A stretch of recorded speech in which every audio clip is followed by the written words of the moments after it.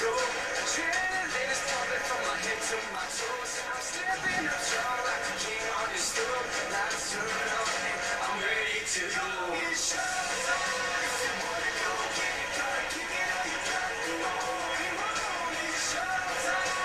Ready or not, you better find out and let before. Yeah, it's showtime. If you wanna go. When the second half started for the Canadians, it seemed like a switch went off. They bounced back, scoring 3 unanswered goals. Take this one 3-2 over Finland. Welcome inside our CBC studios. Andy Petrillo alongside Nigel Reed, Claire Rustad. Let's take you to those highlights, because heading into the second half, it looked like it was doomsday for Canada, down 2-0, and this was a must-win game for them. But cue the substitutions. I'm not sure what they had in their half-time cup of tea, but whatever it was, it worked. Here's Janine Bentley just on as a second-half substitute with a little bit of help from the post and from the defender, but they all count as long as they are over the white line. 2 minutes later, and Michelle Prince, as we predicted, had a big impact on this game, chasing this ball down to the end line, and substitute number 2, Valerie Sanderson, manages to put this off of the Finnish goalkeeper and into the top of the net. Very impressed with Michelle Prince's work ethic and speed, not letting that go. And for all her work, she finally gets rewarded. Yeah, she most certainly does. We liked her coming in at the start of the game, and here's time she is Johnny on the spot. The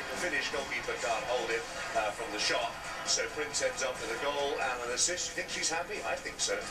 And we said this was a must-win game for Canada, and we weren't trying to use the cliche because it really was a must-win for them. They now continue to keep themselves in the hunt to make it to the quarterfinal with the 3-2 victory. You can see the possession slowly started to go down just a little bit. Canada always had more than Finland just in that first half.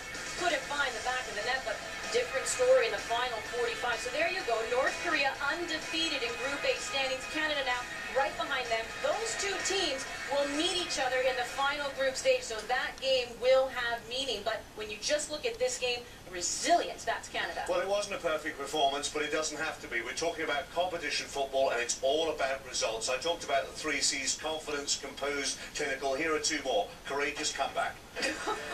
Impressive, Angela. And looking ahead to Tuesday, this is huge. Big game. They need to take this momentum into Tuesday. The North Koreans are very strong and very fit and seem to always be in the right place at the right time around the goal. Tighten up the defense even more. I was very impressed with the second half performance by the Canadians. Move forward. Improve in practice. It'll happen. Well, let's hear from the head coach now, Andrew Olivieri. Oh, actually, we don't have him right now, but you have to think that he's pretty excited that this team, after the performance they had against Ghana, was able to bounce back the way they did here, because scoring in the 3rd minute, it did not look good for Canada. No, really impressed with the work ethic in the second half. Turned things around. Tightened up a little bit defensively. There are still some lapses there that I think need to be corrected, but I'm very impressed with the substitute performance by both Janine Becky and by Valerie Sanderson. Well, it's not an 11-a-side game. At the end of the day, you've got a squad of 21 players there, and those that have the courage and the belief to get the job done, who really want to step up, are the ones that the coach needs to count on. And that makes it to Diana Swing. Well, head coach Andrew Olivieri said this game was do or die for the Canadians. They proved there's life in them yet. Team Canada now head to La Belle Provence. The dream continues.